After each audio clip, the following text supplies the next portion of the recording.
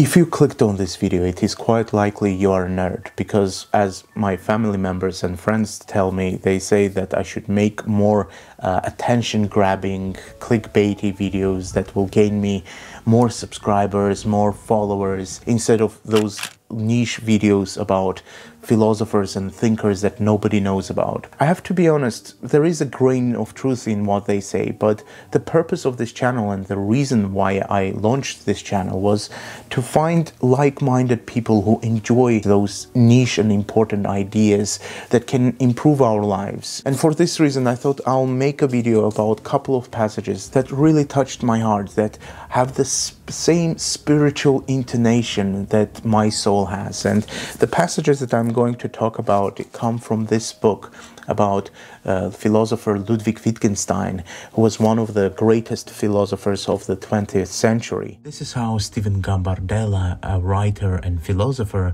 described the personality of Ludwig Wittgenstein on my podcast a couple of years ago. He kind of embodied that stoic viewpoint that no matter what happens, it will be okay. There's a fantastic biography of Wittgenstein by a philosopher called Ray Monk. He talks about how Wittgenstein had almost a sense of invincibility. He embodied that Epictetan stoicism where, like, even if your head was chopped off, it will not hurt you, because what you are is your soul. You are not your body. You are not your reputation. Wittgenstein didn't care about his reputation. He was a real, he didn't give an F about anything. And that was really to his benefit, because he's widely regarded as one of the most significant philosophers of all time, and perhaps the most gifted philosopher of the 20th century. Everybody who has heard about Wittgenstein knows that his works are impenetrable. They are so hard to comprehend and to understand. It was for this reason I thought I'll get encountered with his life and understand how his life shaped his ideas and the other way around. The passages that I would like to focus on, they tell us about how we can become our better selves, our higher selves. The passages come not from Wittgenstein himself, but from a philosopher who inspired him. His name was Otto Weiniger, and he wrote a book called Sex and Character, which inspired Wittgenstein enormously.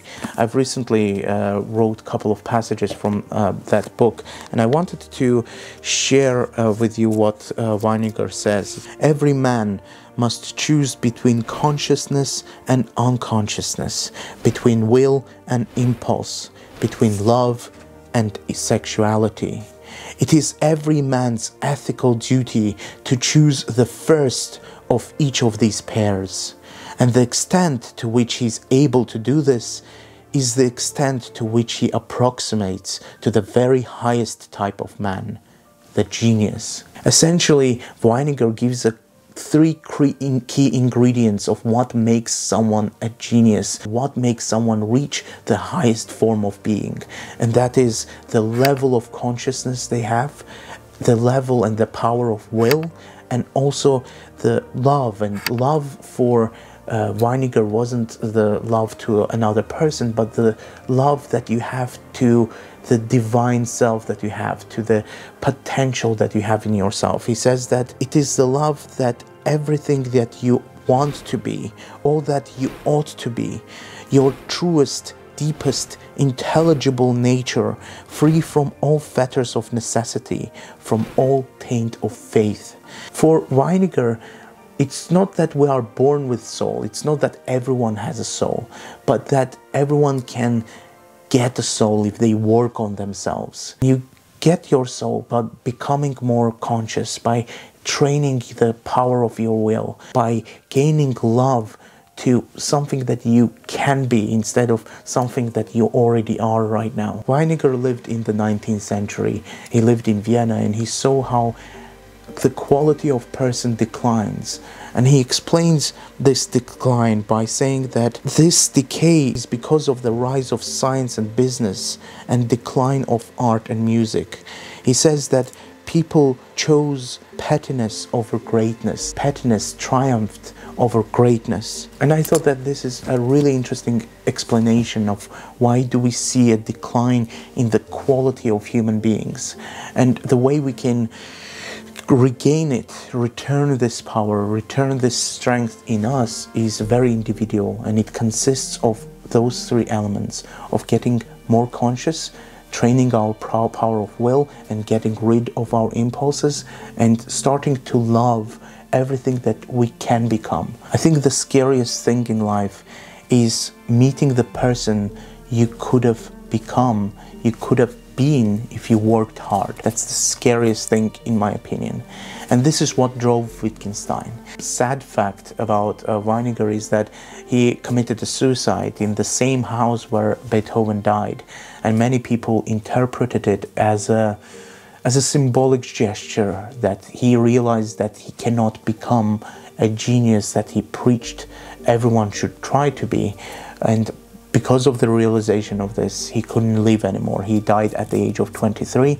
Kind of a sad thing to say. I think that's pretty much it, everything that I wanted to say. This video is not scripted, but it is something that I had to share, and I hope that I'll find kindred spirits who share the same vision in life, you know, of desire of becoming your highest self. I hope you enjoyed this video, and I hope this was of value to you.